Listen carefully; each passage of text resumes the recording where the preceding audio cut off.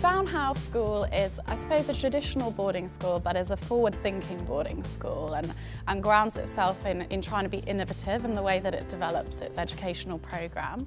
We have something called the Downe House DNA, which is a list of key characteristics which we feel really makes a Downe House girl. So those are things like compassion, creativity, aspiration, being outward-looking, developing resilience. And we really use those to kind of underpin our teaching in the drama department. The reason that we opted to go for the Arts Award was because we felt that the qualification it allowed the girls a safe space in which to really develop their resilience.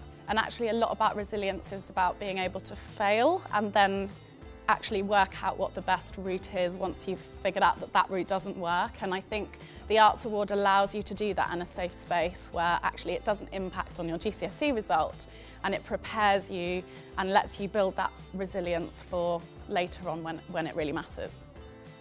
At the beginning of term I was thinking, do I want to do drama for GCSEs? Am I that good? Because I constantly doubt myself.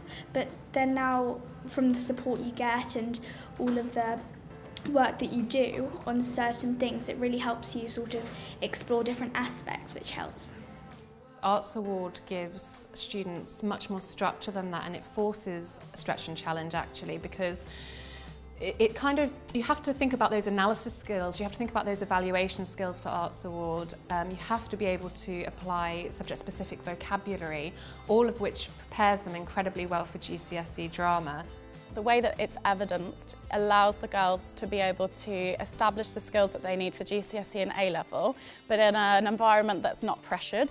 And it also allows girls to be really creative. So if you have students that aren't keen on writing essays, then actually that Arts Award evidence file is just pure gold in terms of allowing them to be able to express themselves in a creative way without having to write thousands and thousands of words.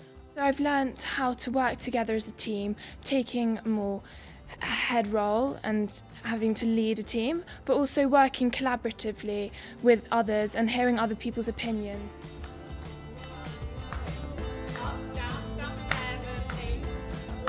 We have almost 4 days of Trinity exams in March and then another 2 days of Trinity exams in the summer term. So that just shows how many girls we actually put through the exams. The Trinity exams allow them to achieve excellence within the performance.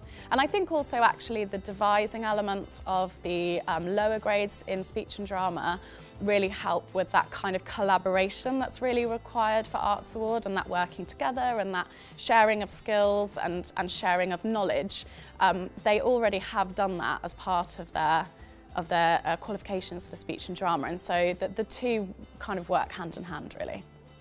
It is a really valuable qualification for all girls, regardless of whether they want to become a performer or whether they want to actually be a physicist. I think the skills that they pick up from the Arts Award are so transferable, and actually in terms of their learning, actually the way that they learn and the evidencing and the independent learning and the independent thought that requires, I think it's a really valuable qualification. I quite like the idea of being a lawyer or maybe like a barrister. So for public speaking, it's definitely given me more confidence in that area.